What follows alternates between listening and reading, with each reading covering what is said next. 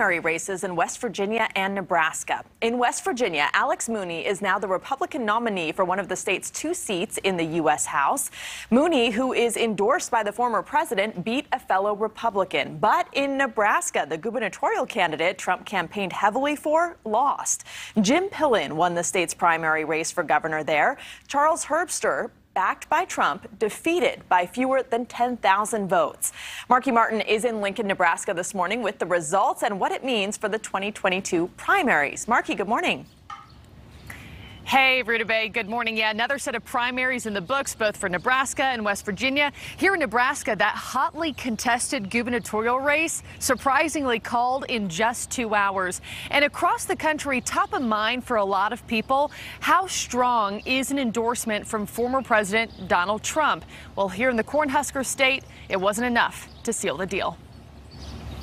Overnight, a strong showing in West Virginia for former President Donald Trump's endorsements, but they had a tougher go of it in Nebraska. The crowded Republican gubernatorial primary getting the most attention. Jim Pillen winning the nomination late Monday night, taking home more than 33,000 votes. Pillen, a University of Nebraska board member and pork farmer, beating Republican challenger Charles Herbster, who former President Donald Trump had backed.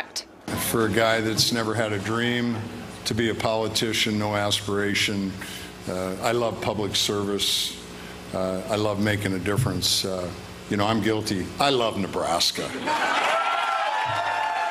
Sexual assault allegations have towered over Nebraska's gubernatorial race in recent weeks. At least 8 women, including a Republican state senator, say Herbster groped them, claims he denies. This is probably one of the nastiest governor campaigns in the state of Nebraska. On the Democratic side of the ticket, Carol Blood easily winning the Democratic nomination for Nebraska governor with more than 90% of the vote. In West Virginia, Congressman Alex Mooney, backed by President Trump, beat fellow incumbent and Republican David McKinley in a high-stakes primary. Redistricting forcing the two into a runoff after a state congressional district was lost. McKinley had the support of West Virginia Governor Jim Justice and Democratic Senator Joe Manchin. The former president using that to his advantage, criticizing McKinley for his centrist approach, like supporting last year's bipartisan infrastructure bill and the decision to create a January 6th commission. The votes of my opponent were not with the state.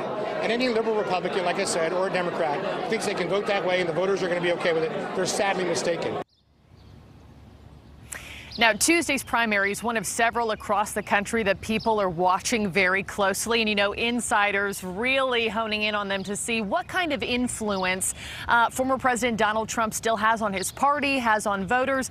While Mooney's win was just that for the GOP, Ruta Bay, there are a lot of tougher contests ahead. Let's look forward to next week on Tuesday. Primaries, you've got them in North Carolina, Pennsylvania, Idaho. Next month, it's Georgia. And then in Pennsylvania's GOP Senate race, you have Trump-backed Dr. Oz, who is slightly ahead in a race that's getting tighter. Ruta Bay. All right, Marky, thank you. On Capitol Hill today, Senate Majority Leader Chuck Schumer. Thank you so much for watching. Make sure to click on the red subscribe button below so you can get more of NewsNation's fact-driven, unbiased coverage.